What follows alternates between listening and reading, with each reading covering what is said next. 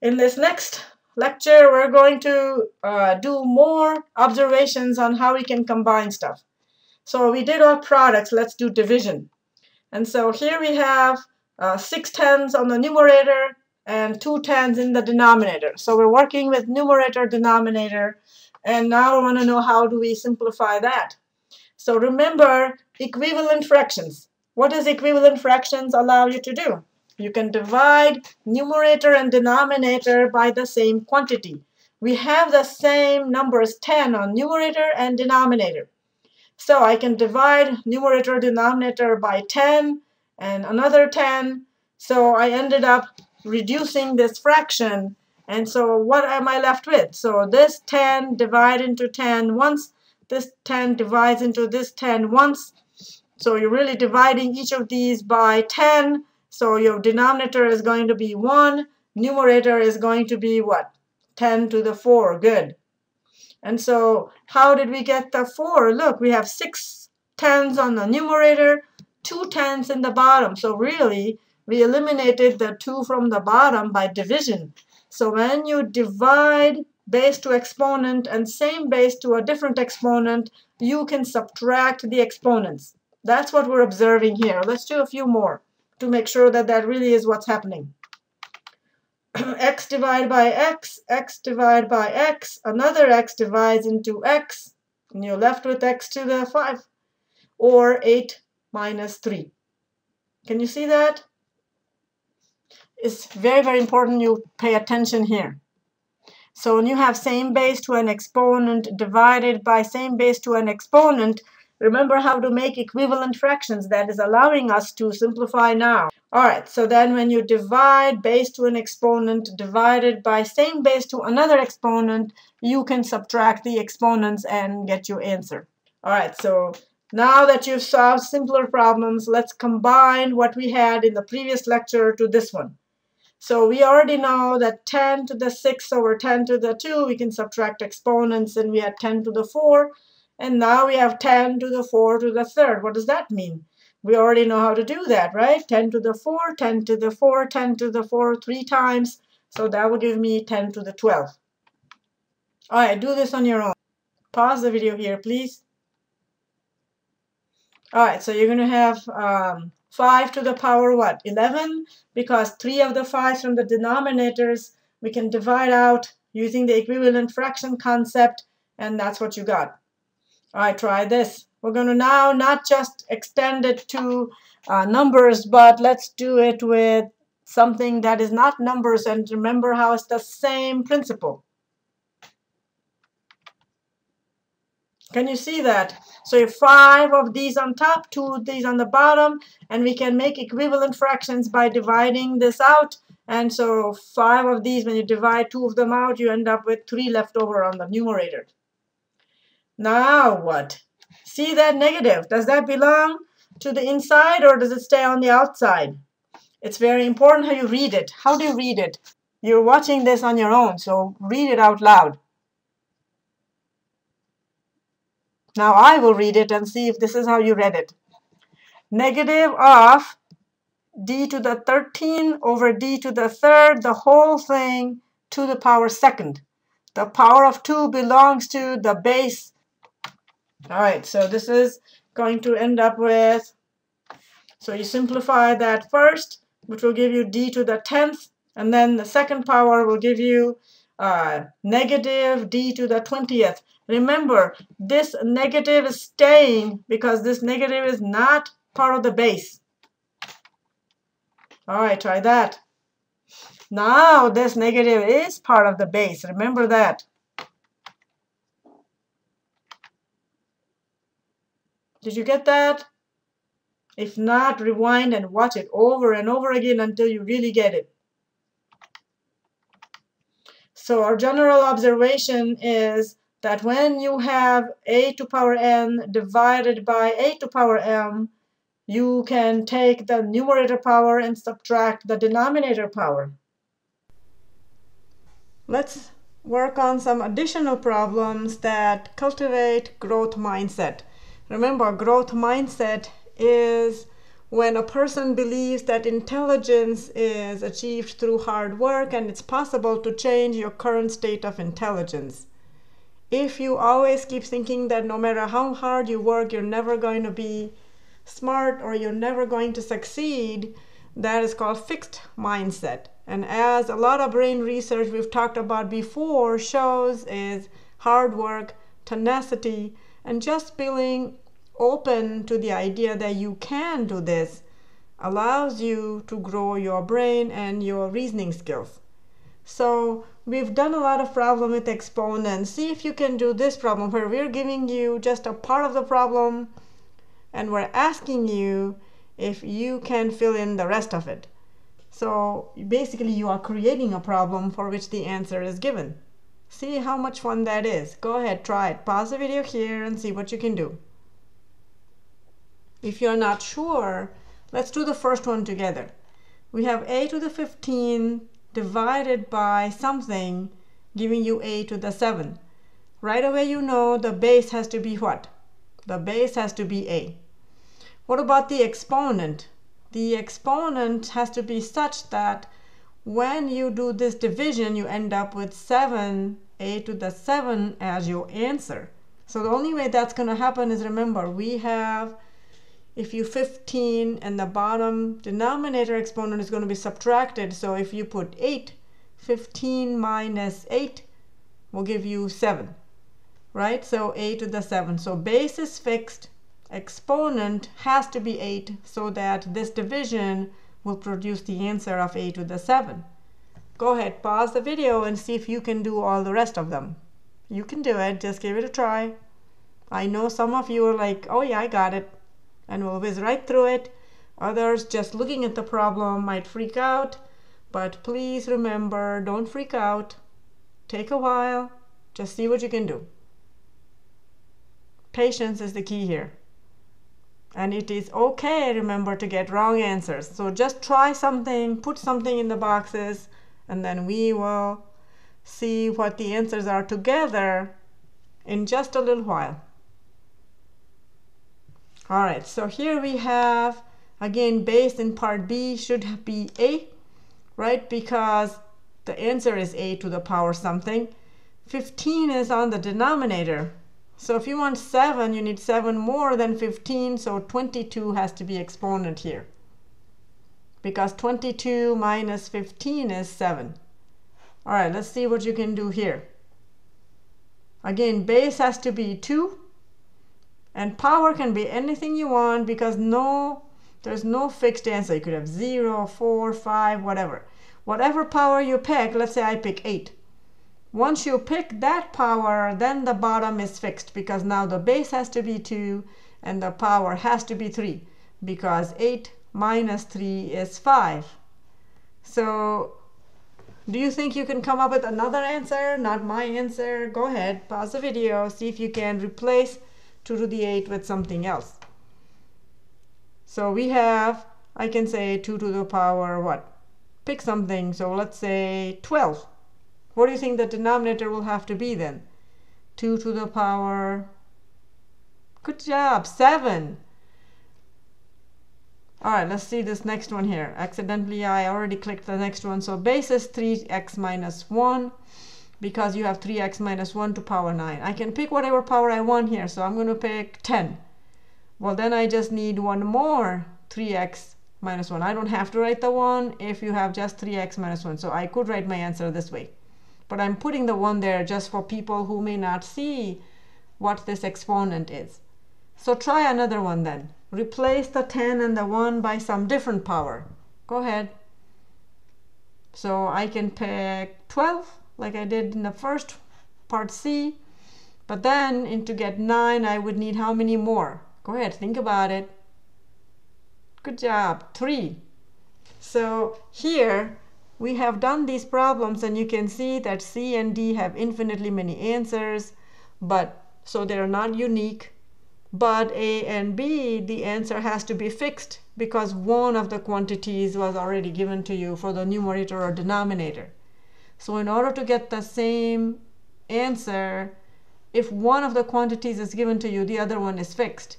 But if the answer is given to you and you are free to choose whatever, then you can pick any values you want. What if I had picked in part C 2 to the 0 power in the denominator? Remember, 2 to the 0 power is 1, so then it will just be 2 to the 5th. So lots of infinitely many answers possible for C and D. All right, so continuing our discussion of exponents, do you remember what we did? 2 to the 3rd over 2 to the 3rd. If you want it to be consistent with what we just looked at, which was quotient of exponents, you're going to end up with 2 to the 0 power. Oh, we did not talk about what it means to say 2 to the 0 power. We know what 2 to the 1, 2 to the 2nd, what that means. What about 2 to the 0? Well, we also have equivalent fraction concept. So we can also think of 2 to the 3rd as 8 divided by 8. And so by equivalent fractions, that is the same as 1, isn't it? So that would mean that 2 to the 0 would have to equal 1. That you don't really have a choice, do you? So we make a formal definition then that for all non-zero real numbers a, we define a to the 0 equaling 1. So when you have a base raised to an exponent of 0, you're going to end up with 1. And why is that? Because of this. Because of the quotient of exponents that we were looking at before, isn't it? To make it consistent, we have to have this to the power 2 to the power 0 equaling 1. So a lot of times people think a to the 0 is 1, but they don't understand why. But if you remember why, you will have an easier time remembering the rule. All right, so another example. Let's take a look at 10 to the 2nd over 10 to the 6th. That will give us 10 to the negative 4. We have not made sense of negative exponents yet either. But remember, when you are a mathematician, whatever you make definition of, it has to be consistent with the previous definitions. So let's move that aside for a second and let's look at what 10 to the 2nd over 10 to the 6th looks like. We can divide the tens from the numerator and denominator by using our equivalent fractions. And now look what's left. We have 1 over 10 to the 4. So what do you think negative exponents should be defined as? It's pretty clear, isn't it? You don't really have a choice. When the base to a negative 4 power, then it's 1 over base 10 to the positive 4 power. So negative exponents gives you reciprocals. Reciprocal means 1 over. So in general, what if I had 1 over 10 to the negative 4? What would be that? Let's take a look. I have equivalent fractions. So here's an example where you are using your past knowledge to become more efficient. So we have equivalent fractions. So we are going to multiply 10 to the 4 on both numerator and denominators. And then you're going to use your rules. 10 to the negative 4 plus 4 is going to give you 10 to the 4 over 10 to the 0, which is 10 to the 4. So in other words, a base raised to a negative exponent does what? 10, the negative exponent changes it into a positive exponent, and you become base that's in the numerator goes and sits in the denominator. So if you have base to a negative exponent, if it's in the numerator, it will go sit in the denominator with a positive exponent. Then you can evaluate it. Similarly, if you have a negative exponent in the denominator, then the base moves from the denominator to numerator. So negative 4 power becomes positive 4 power. Look very, very carefully. This is going to help you tremendously. So negative exponent does what? If your quantity is sitting in the numerator, how is this a numerator? It's over 1, isn't it? So if you have something in the numerator with a negative exponent, you can take it to the denominator and make it positive exponent. If it already is in the denominator, you can take it to the numerator and make it positive exponent. So we already now know what negative exponents are going to stand for. So these kind of observations lead us to extend our exponent definition to all integers then by remembering what? That if n is a counting number, a to the power negative n is the same as 1 over a to the n. And a to the power n, positive n, is the same as 1 over a to the negative n. This is very important. See if you can make sense of this. So if I say evaluate 3 to the negative second power, well, that doesn't mean anything to us until we rewrite it. We know that 3 to the negative second can be written, 3 to the negative second can be written as 1 over 3 to the second power. So you're 1 over 3 to the second, or 1 over 3 times 3, which is 1 over 9. All right, so let's make sure that you really understand the notation of negative exponents. So let's take a look at some practice problems. Why don't you go ahead, pause the video here, see if you can rewrite these problems that are written here in expanded notation as base to a negative exponent. So go ahead, pause the video here and get used to these notations. They're asking you to write the product as a to a power negative n or 1 over a to the power negative n.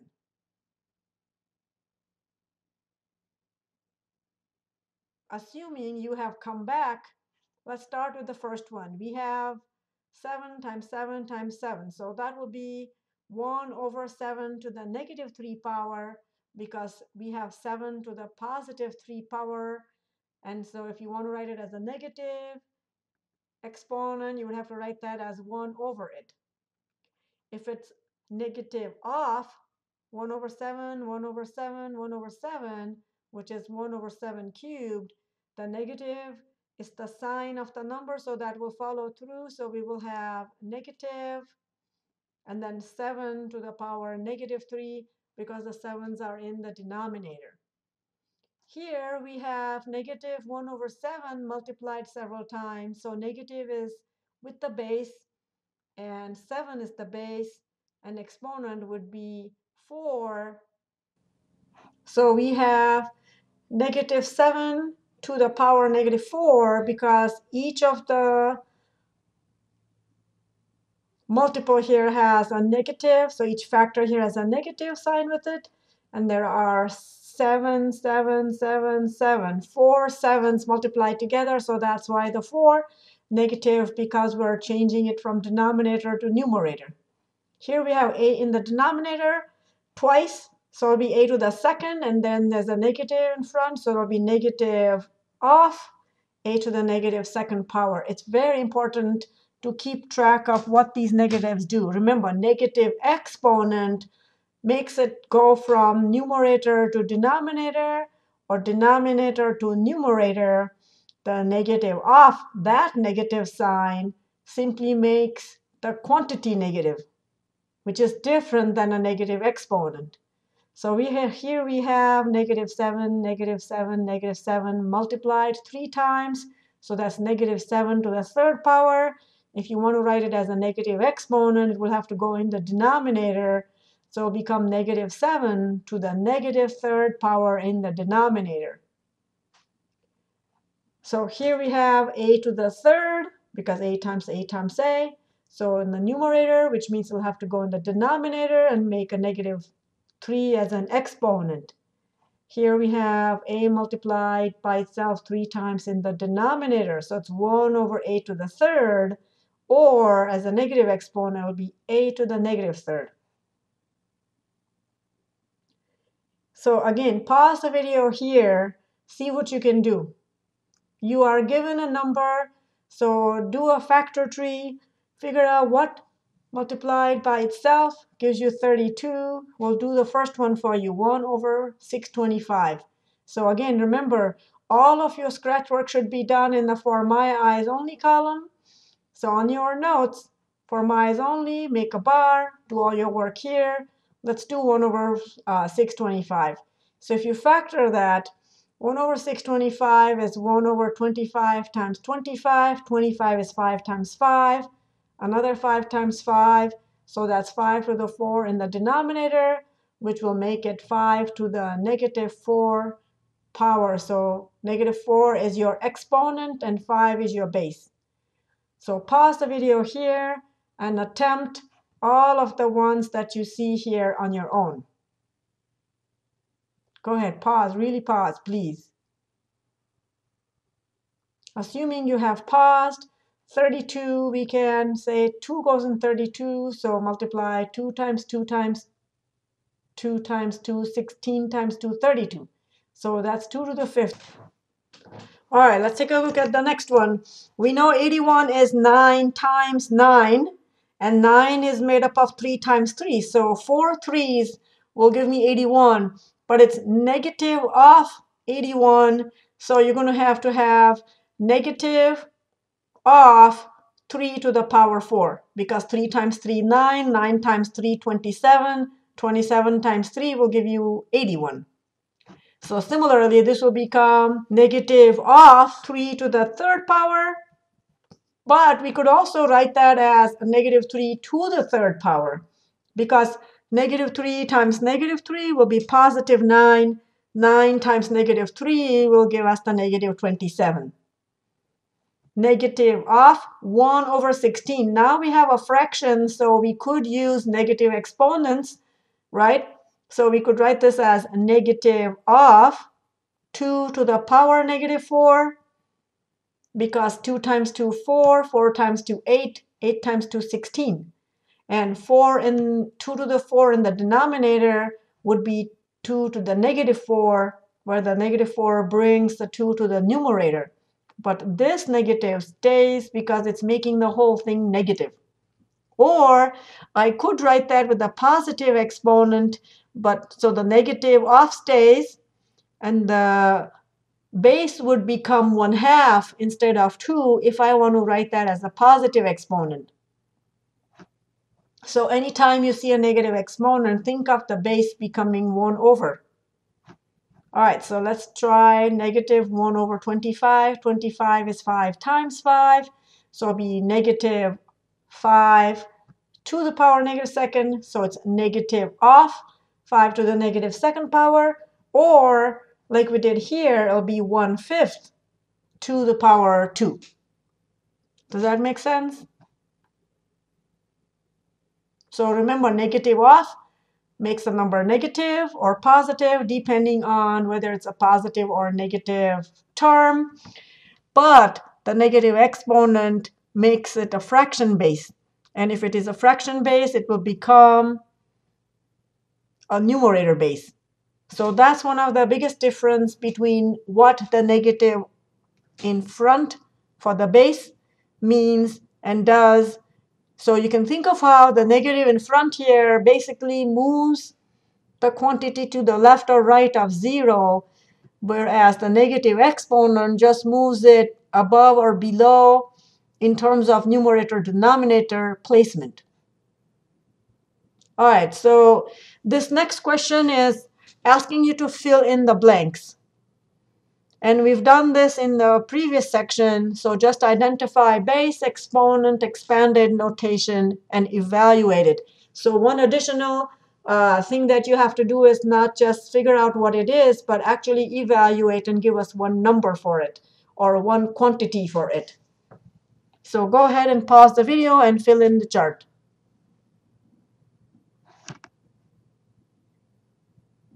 Assuming you have come back from pausing, let's just look at base and exponent, but negative 3 as exponent, which means it's going to turn it into 1 over.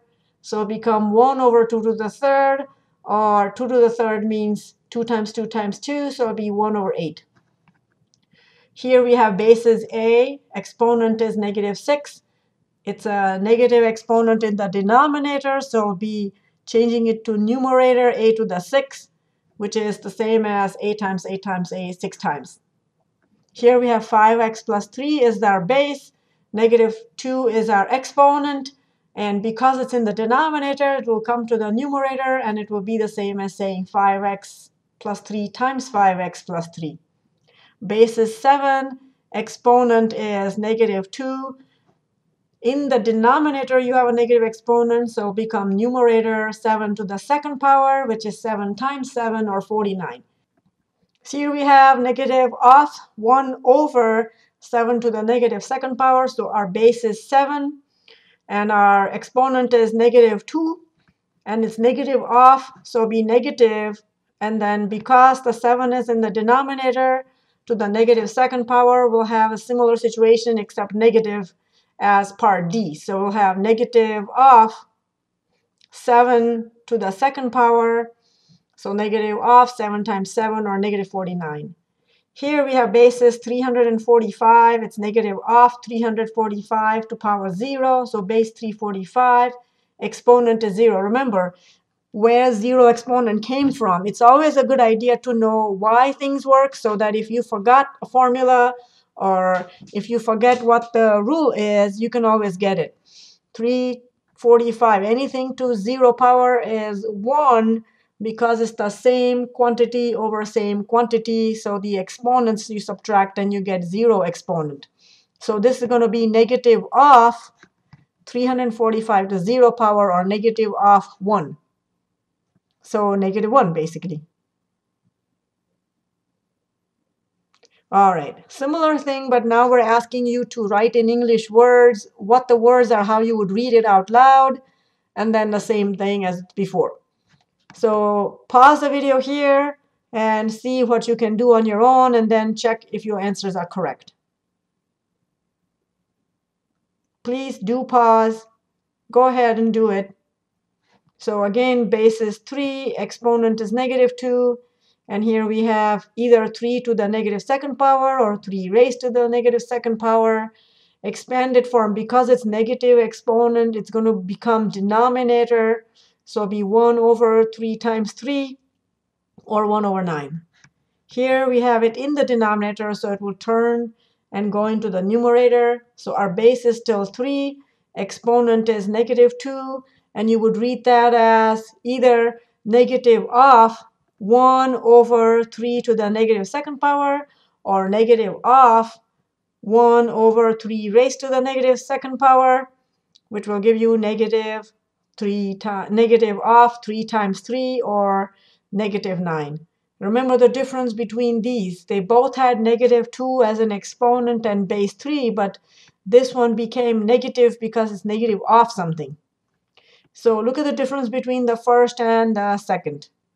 This is going to become the same as the first one, but with a negative. So base is 3, exponent is -2. So this will become negative of 3 to the negative second power, or negative of 3 raised to the negative second power, which will give you negative of 1 over 3 times 3, or -1/9.